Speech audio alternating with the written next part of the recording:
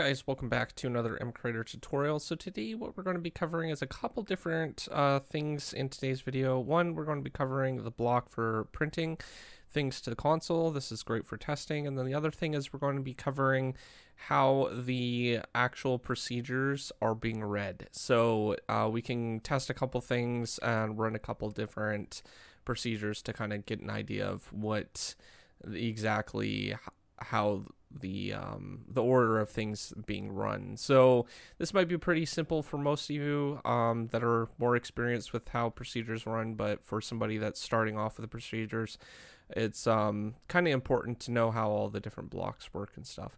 So what we're going to do is we're going to need a couple call blocks, and we're going to run these in the order of basically how the command thing works. But before we do that, we need a few different other procedures to actually call into those call blocks. So I'm just going to call them something around call 1, call 2, call 3, call 4, call 5. And then what we're going to do is we're going to basically set up a print command so we can just print out a message. We're going to use a create block or a create text with, and then we're just going to remove that last one. We don't really need that one. And then what we're going to do is we're going to get a number, and we're just going to output this number to the console. So this is the 1 procedure. So this one will actually print out the number 1. We're going to do that for exactly a few others. So I'm just going to duplicate this, call this 2, and then we'll update the number in here so we get a more accurate number. And we'll do this until we get to 5. So this is 3, and this one should be printing out the letter or the number 3. And then what we want to do is we want 4 and 5, just to make sure that we can kind of see the pattern of how things are working. That's why I'm doing 5, not 3, because 3 is harder to build data on. So I could do 4, but it doesn't really, it's not an even number. So I just figured we'll go with 5 because 5 can round to an even number and stuff like that. So, all right. So with that, what we can do is we can just call all these different numbers, and we're going to call 1, 2, 3, and 4, and 5. So this is basically what we're doing is we're going to be telling those procedures to run in this main procedure. And then what we're going to do is we're going to shift these around just to kind of make sure that the order isn't, you know, seeing as if it was a pattern. So I'm just going to make sure that they're running in a different order than 1, 2, 3, 4, 5. It'll be 3, 4, 5, 1, 2. So then what we do is we basically boot up the game, and we're going to make sure that when it's finished doing all the console stuff, what we're going to do is we're going to basically go ahead and clear the console. So basically I'm already in game. So what I'm going to do is press that red X, and then we're going to basically have a clean window so we can see where our print messages are going to be printed out. So I'm just going to break a block quickly, and it should print out the order of those numbers. So as you can see here, it's 3, 4, and 5, and then 1 and 2. So that's basically the order that we set them in. So that's what we can basically see, that how it's printing them out. The reason why I did that is so you guys know that it's not, you know, in a specific order that it needs to be called. It's easier to see it when it's like that. So we have 5, 4, or 3, 5, 3, 4, 5, and then 1, 2.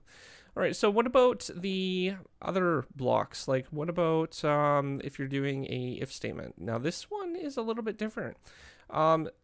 If statements, basically how the procedure system works is it will read from left to right and top to bottom. So when you're working with the if statements and you add an and block or an or block, basically what will happen is it's going to go ahead and update the system. So wherever the first block being run in that and or statement is going to run first. So I'm going to demonstrate that by just basically returning true, because in order to basically get a return value from these procedures being run, what we're going to need to do is actually get a return value. So I'm going to just basically set all these up with a return value. I'm going to import that one I just exported, and then I'm going to set up all 5 of these procedures for a return value of true, so we can just basically call them in a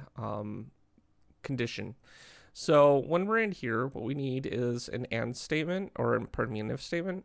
So we're going to go ahead and just close out Minecraft itself. We don't really need that open at the moment, so I'm just going to close out of that. We could probably just go to the MCreator and press stop. That will do it quicker. All right, so we'll grab an if statement, and then what we'll do is we'll grab a AND statement. Now we're going to make sure that we have enough room for those, but first let's grab the call block. We're going to need one of these, and then we're going to need to basically duplicate this 4 times, I think, because we need 5 spaces in order to put our thing. So as you can see, this is probably the simplest way you can set up a AND statement. If you're going to see it run from left to right, we're going to actually have the same order of what we did before. We're going to go 1, 2, or 4, 5, 1, 2. So that will make it in the order of what, or 3, 4, 5, 1, 2, pardon me. Just woke up, I'm a little bit tired. All right, so actually, I'm going to switch it up a little bit, and we're going to go 5 and then 4. So that way it's a little bit different than the last one, so you can see that the order will be in the same order. So it doesn't matter if the AND statement is basically from top to bottom, or like whatever like system that you have it in. It's going to still read it from this particular perspective, from left to right. And if you have it inline, then it's going to read from top to bottom. So keep that in mind when you're actually creating these, because those might be very important for what things are running first. All right, so after we've done that, let's go ahead and basically wait for Minecraft to load up, and then we'll pop in game. And then what we'll do is we'll just clear the thing once we're in the game itself, and then we can break another block, and then it will print out our numbers after we clear the console. So we'll just quickly wait for the game to load, and then we can basically get the numbers that we basically set. So it's just taking a couple seconds. I clicked on it, and sometimes it doesn't actually fully load. I'm not sure why, but it does what it needs to do, I guess. Okay, so we're going to clear the console, and then we're going to pop back in game, start, or go back to the game, and then we're just going to break a block. And as you can see, it goes 3, 5, 4, so that's exactly the pattern that we wanted, and then 1 and 2. So that's exactly the same order that we have it in. Now, if we were to basically make these inline, so if it was inline, like from top to bottom, like if we made it in a different order, so like that, it's going to run the exact same way. It's not going to make any difference that it's going to run. It's still going to run from top to bottom, just the same as if it was going from left to right. So it doesn't matter in what order that you run it from.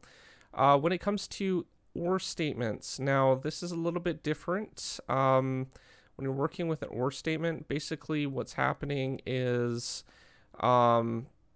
it's going to come across one of those things, and it's going to read whatever's on the first line still, and then it's going to see if that condition is true, and if it is true, then it's going to run on the bottom one.